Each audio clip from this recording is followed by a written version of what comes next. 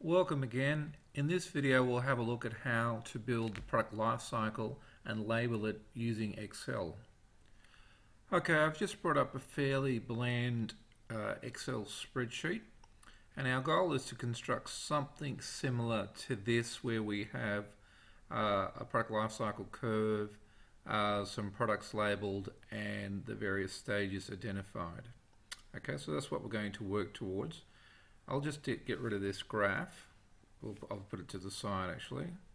Okay, so we're going to make something like that.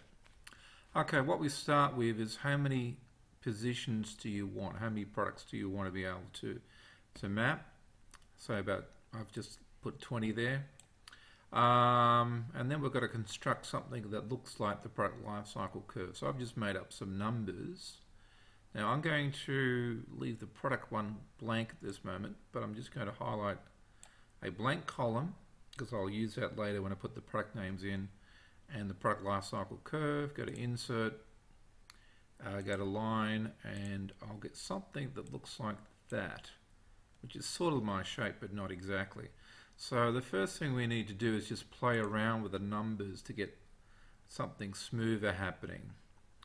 So maybe I'll turn that into 95, and maybe this one here I'll make that 95 as well. Okay, so what I'm going to do is play around with a particular shape that you're looking for. Okay, so you just play around with variations of it. I'll do that while I'm doing this for you. Just pause the video and provide these numbers for you separately on the website, but you can see the initial approach. So sometimes we want a very fast curve, and sometimes we want a very low growing curve, so depending on your needs. Okay, I've just played around with the numbers manually till I got a curve somewhat resembling what I'm after. Okay, obviously I've got a title there that doesn't make sense, so I would just change that into whatever I want to call the particular chart. You can call it whatever you like, that can just go there. Okay, I need to do some modifications here. I need to get rid of that because that's meaningless, so I just click and delete. Now I probably don't want grid lines or numbers down the side because that's immaterial, so I click on the graph to bring up the chart menu. Have a look at the menu there, it's got design, layout, format. If I click off the chart, it disappears. If I click back on the chart, it brings it back up. Okay, so I can go to layout and get rid of the grid lines. So grid lines, none, we don't need that. The axis, vertical axis, I really don't need it. Or I can just show, have a simple line there if I wanted to, which I'll do that mechanically in a second.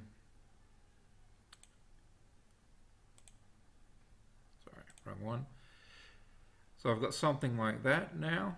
I want to put in the stages and the product names. So I've got an idea of where they will fall.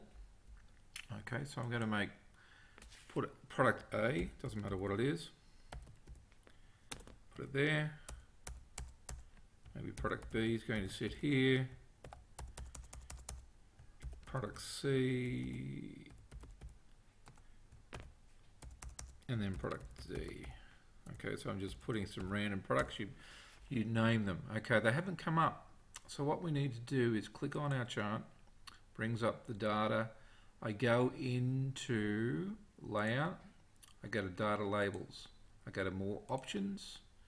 And instead of having the value, I want the category name. This will be the category name here.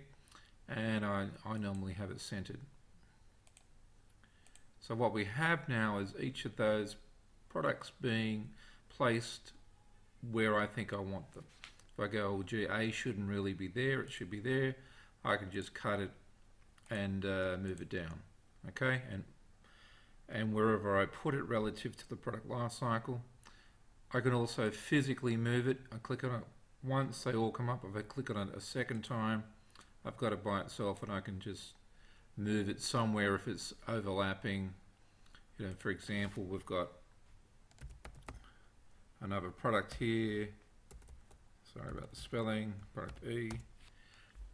See, with sort of an overlap size, I can make the chart bigger, which may help, or I might just have to fractionally move that, double click it, and then just move it down. Okay, as simple as that. Okay, so if I want to put in the actual stages, what I need to do is click on the chart, go to Insert, put a line in, for example. Okay. Because I've clicked on the chart first, that line is going to stay there. I can move the chart around, the line is there. If I simply click outside on the worksheet, I go to Insert a line, what I'm doing is actually inserting it on the worksheet, not on the chart. So if I do that and then move it, or go to copy and paste it, it stays where it is. It's actually on the worksheet. So if anything I want on there, I have to click on the chart first. I then go to insert whatever I want, so textbook box. So I might put growth here. That would be the growth stage. Okay, I can then play around with the formatting of that particular shape, for example, and just make that centered and centered. So that sits in there. Make sure I'm clicking on the chart. Insert any sort of shapes if I want a different sort of shape. You know, a bit more serious one there. Again, all these things will stay on the chart, etc. Okay, so just remember that little tip, and that way I can copy and paste this into PowerPoint or into a Word document. It all stays together. At this stage, we don't have any axis in there. You could either go and use the built-in functionality of Excel. Often what I prefer to do is actually go in to insert a shape, an arrow in this case.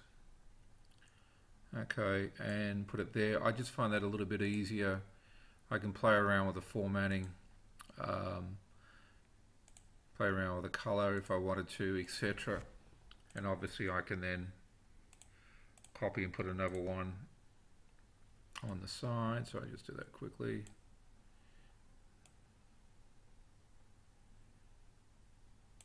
So they're identical.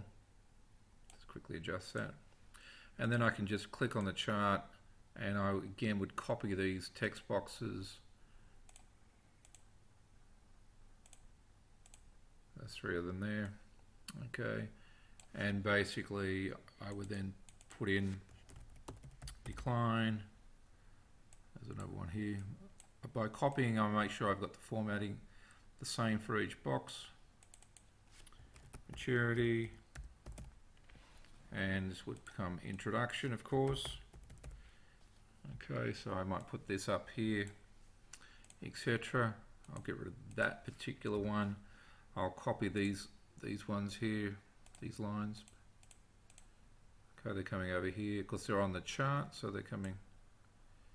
So that's roughly the split. We go to maturity, and it's probably in decline, roughly there. And I've got one too many chart lines.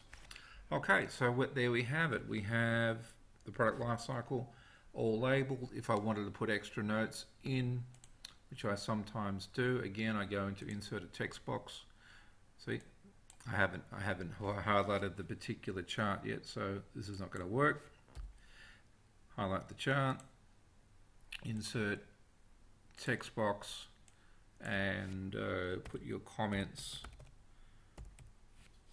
whatever they're going to be, relevant to your product. And often, again, you can format that text box in whatever way you want to make it look attractive. So if I bring back the original one, just move that to the side, you can see basically the same thing, how it's constructed. I've got lines, I've got the stages, I've got the things, the products being placed straight away.